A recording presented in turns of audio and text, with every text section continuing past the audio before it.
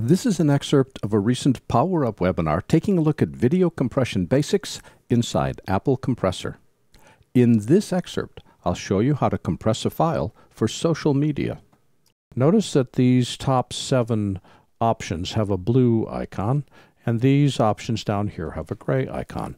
The blue icon indicates a job action has been applied. We're going to compress the file, then do something to it. We're going to compress the file based upon the settings here, and then we're going to publish it to YouTube or Vimeo or Facebook or burn a DVD. So to apply this blue setting, grab the whole setting, the title itself, and drag it on top of the clip. This will compress the file at whatever image size it is. This is a 1080 image. This is a 1080 image, so it will compress it to be a 1080 size. But notice this warning.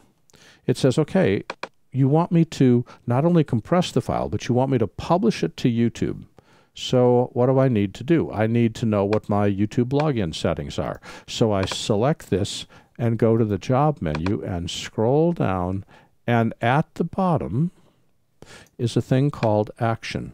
It says, when you're done, I want you to publish it to YouTube or Vimeo or Todo, which is in China, or Facebook, or all these other options. This is what happens to the file after compression is complete. With Publish to YouTube, I need to add my account sign-in and the necessary metadata.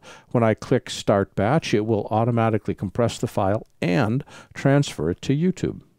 This is a real time saver because it means that I simply click one button and the process happens automatically. One of the people at the 9 o'clock does sports. He says, I cannot tell you how important it is to get stuff done quickly.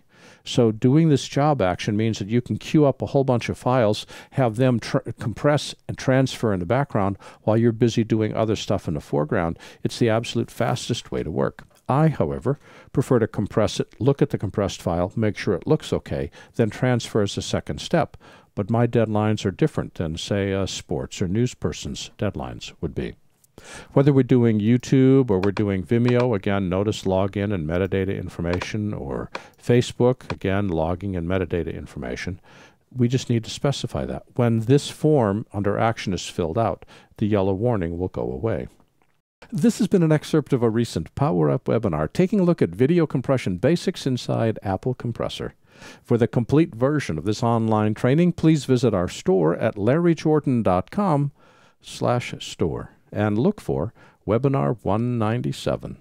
By the way, membership is a great value. If you need to stretch your training dollars, a subscription membership to our video training library saves you money.